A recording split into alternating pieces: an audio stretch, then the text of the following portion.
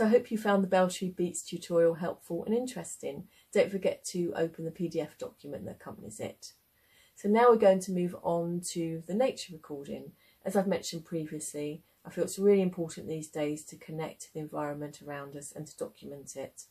A field recording or a soundscape is a very creative and interesting way of doing this. I've been inspired by a soundscape ecologist called Bernie Krause.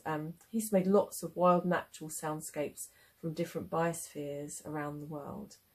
A biosphere is a zone where living organisms are found, and I chose a biosphere at the foot of the South Downs in Sussex.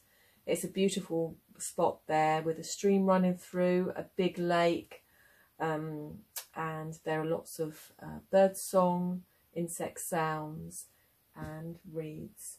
The equipment I used was obviously my mobile phone and some headphones and my H2N external recorder.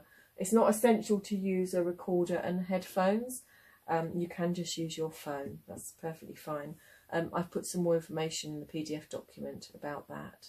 I also made a little video to accompany the audio recording.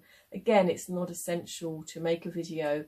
The audio recording is perfect in itself, but I just wanted to do this to show you that you can do it within 5-10 minutes on your phone. Again, I'll put a little bit more information on the PDF document about that.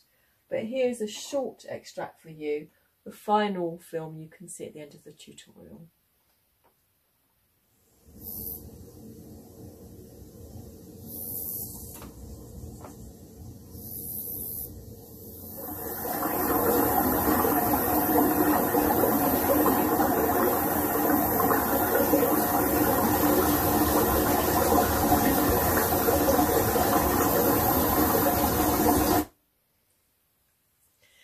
So the audio recordings I made in the fields were quite short recordings, and so I then went into BandLab and I looped them and I layered them to make the soundscape. So now let's go into the application and I'll show you how I did that. So this is the arrange window of the Biosphere recording. It was much more straightforward technically than Beltree Beats, because there's less tracks. I didn't use any reverb or effects because I wanted it to sound as natural as possible for the listener, recreating the soundscape of the biosphere I was in. So to begin with, I imported my audio files separately and put them here.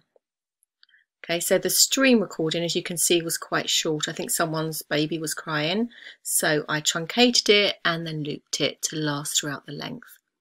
And the crickets, for example, I had them coming in and then out again, just trying to make it sound as natural as possible as it was in the field. And when I was happy with that, I then used the automation. So in BandLab, automation is used to control volume and pan-in. Here I just used it to subtly control the fade-ins and fade-outs. For example, the crickets here, you just hear them fading in.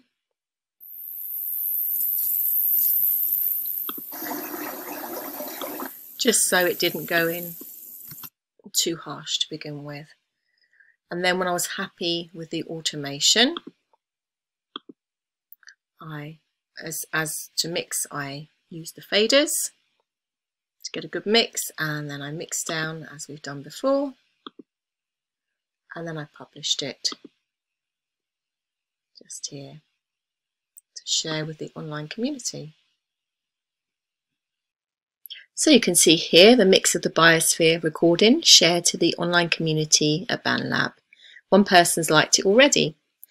And don't forget to listen to the full video and recording I've shared with you. Thanks very much.